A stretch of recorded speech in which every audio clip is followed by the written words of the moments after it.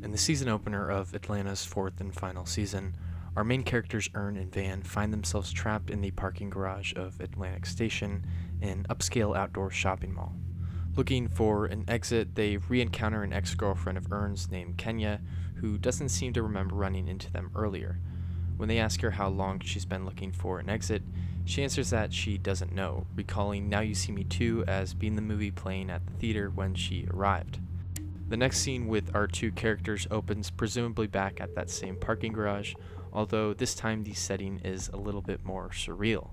The ceiling overflowing with white cupboards, I think, and the floor sparsely covered with shoppers aimlessly wandering around the room. Ern is eventually able to find what appears to be an emergency exit, and Van follows him through the door into a void of darkness. In the blackness, they crawl through a hallway of soaking wet carpeted walls and eventually make it out, finding themselves with Al at a funeral service for the fictional rapper Blue Blood. It's an odd moment, but this wouldn't be the first time, even in the latest season, that Ern finds himself going through some strange, seemingly unexplainable doorway. In the third episode of the season, Born to Die, Ern embarks on a quest to sign the neo-soul artist D'Angelo, where he is led to a waiting room in the restroom of a Rally's. After waiting for almost a week without food or water, Ern demands that he sees D'Angelo. After coming to the realization that We are D'Angelo. the guard unlocks a hidden tunnel that leads to a room where a man claiming to allow Ern to experience D'Angelo explains to Ern what a D'Angelo is. Now, it shouldn't be a surprise that something weird happened in Atlanta. In fact, it's become what the show is most known for. From invisible cars to Black Justin Bieber to this inexplicable moment at the end of Value, surrealism has been one of Atlanta's core artistic characteristics since day one, and is both plentiful and, more often than not, very much in your face. Think of the transracial segment in the season 1 episode BAN. I'm a 35-year-old white man. But the use of these surrealist doorways in particular, and doorways in general, has become a very identifiable motif used a surprisingly large amount over the course of the show, whether in the form of hidden exits, Narnia-esque portals, or tunnels hidden in the restroom of a Rally's. So, what does it all mean? In this video, I'll be going through various examples to demonstrate how doors can be effectively used to tell a story, and to figure out what these otherworldly doorways tell us about the surrealist world of Atlanta. A door is never just a door, if you're a good writer or filmmaker, that is. When wielded effectively, a simple door can elicit many layers of meaning and bring conflict to your story in many different ways. Doors, by function, are the entrances and exits for our characters, serving as a signal for the beginning and end of something, representing what one may argue to be the most important element to any story: change. Indeed, a door can represent our character literally crossing the first threshold, the point identified in Joseph Campbell's storytelling template, The Hero's Journey, where our protagonist crosses into the field of adventure, leaving the known limits of their world and venturing into a new realm where the rules and limits are unknown. Going back as far as the pilot, you can identify Ern sliding Paperboy's mixtape directly under the door of the radio station exec, along with all of the money he has to his name, as faithfully following the template, as it's literally the point in the series when our protagonist risks everything and goes all in, entering into an entirely new career and lifestyle. Across film and TV, we commonly see doorways illustrating the threshold, or more accurately, the passageway between life and death, or from one life to another. Recall the satisfying ending to The Truman Show, where Jim Carrey's titular character walks through the exit door from the reality TV show that held him captive into the uncertainty of the real world. Doors also transport our characters to different environments. Think Monsters Inc., Narnia, Pan's Labyrinth, or anything with portals, really. Is there a whole lot of symbolism and meaning within Doctor Strange's interdimensional portals? Maybe, maybe not, but regardless, doorways, gates, and sure, I guess portals now, are incredibly versatile narrative tools.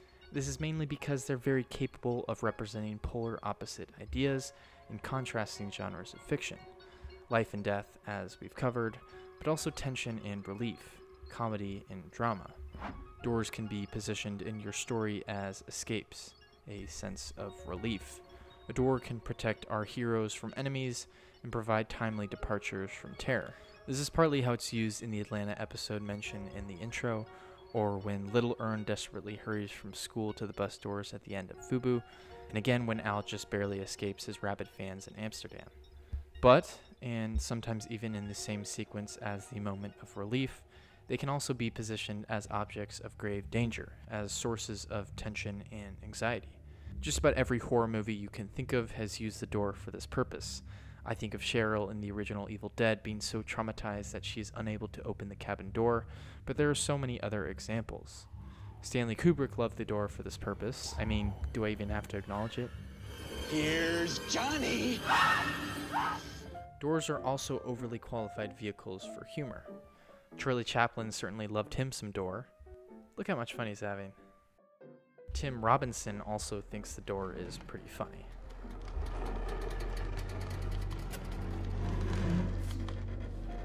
And Donald Glover is no different. Recall this moment in the season 1 episode, The Club. Along with comedy, doors are just as effective as sources of drama. Think of the iconic ending to The Godfather, where, after Michael denies his involvement in the murdering of Carlo to his wife Kay, his capos enter the room and address Michael as the Don, before literally closing the door on Kay. Working alongside Diane Keaton's reaction of distrust and a little bit of fear, the door closing represents the strict walls Michael has built to separate his role as both a crime boss and a family man, and the lack of power that Kay has over Michael, as she no longer can have any insights into his business affairs. Overall, as these examples demonstrate, the door is a worthy device for shows to utilize to strengthen their themes, especially for a show that is simultaneously about everything and nothing at all.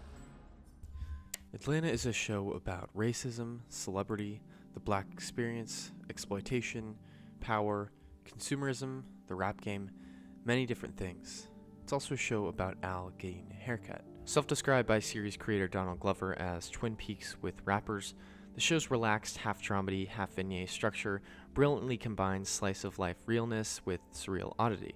This is why an episode whose plot is simply Al trying to get a haircut is also an episode about camaraderie, with Bibby's hijinks further being tied to Robin Season's demonstration of Atlanta's hustle culture and the theme of self-preservation. It's ridiculous, but its ridiculousness comes from a place of truth, and an effort, as Donald Glover puts it, to make people feel black. Ruined? We had a good day today. I took you to the mentor to some kids. You're welcome. And then we ate at that white lady house. And then we hit that Asian lady from the back. You know what I'm talking about? But let's get back to those doors. One of the most important themes of Atlanta is progression and upward mobility. Al and Ern going from poor to rich, from nobodies to somebodies, but having their problems, fears, flaws, and insecurities stay with them, while also being unable to escape the many forms of systemic racism, as well as the trials and tribulations that follow fame and fortune. What defines these characters is how they battle this marginalization and the specific consequences Black Americans face with upward mobility. For example, despite being longtime best friends and essentially life partners, Al and Darius could not have any more distinct approaches to life. Darius, being the eccentric guy he is, fights marginalization with his ungovernable, whimsical nature, and Al through his vigilant protection of both his image and his peace. In this way, Atlanta is fundamentally a show about doors opening, exploring what our characters will and won't do to make it to the top.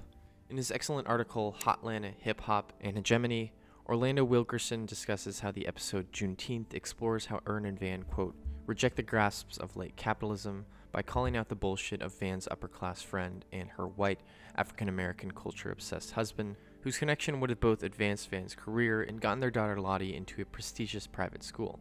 The show, especially in its last season, also centers around doors closing, especially in regards to Paperboy's arc. In the episode Born to Die, it is instructed to Al that he must work with young white artists in order to stay relevant and successful. Doors are commonly used in Atlanta to illustrate class and wealth.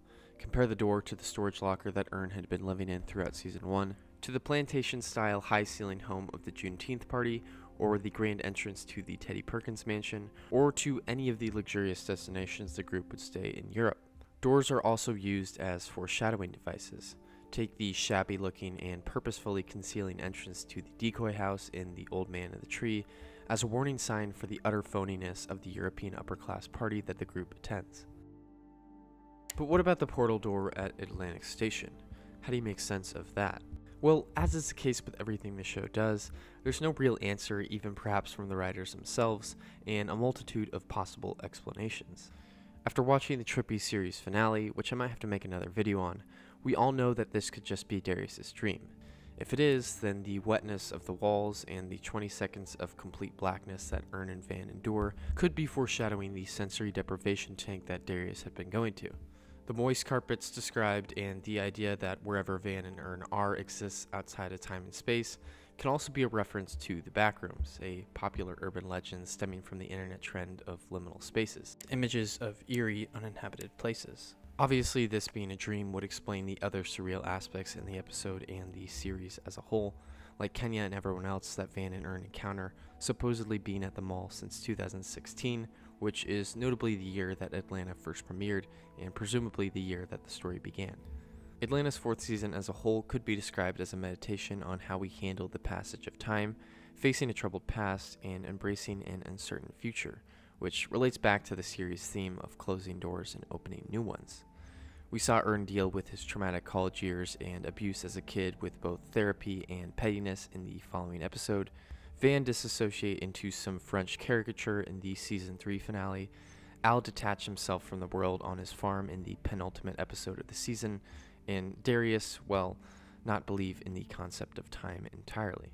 Separate from the idea that this is all simply a dream, I see the Atlantic Station portal door and Ern and Van's embrace of the void to represent a leap of faith and them letting go of the past.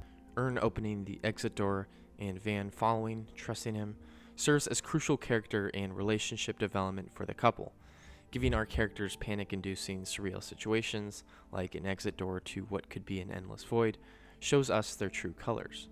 This season, and even scattered moments across Europe, told us a lot about Ern's commitment to Van, but this proves it, and makes his line that he will never let Van become just another one of his ex-girlfriends feel, well, very earned. Atlanta is a show about racism, celebrity, the black experience, exploitation, power, consumerism, the rap game, upward mobility, class, wealth, existentialism, the paranormal, letting go, the human condition, many different things.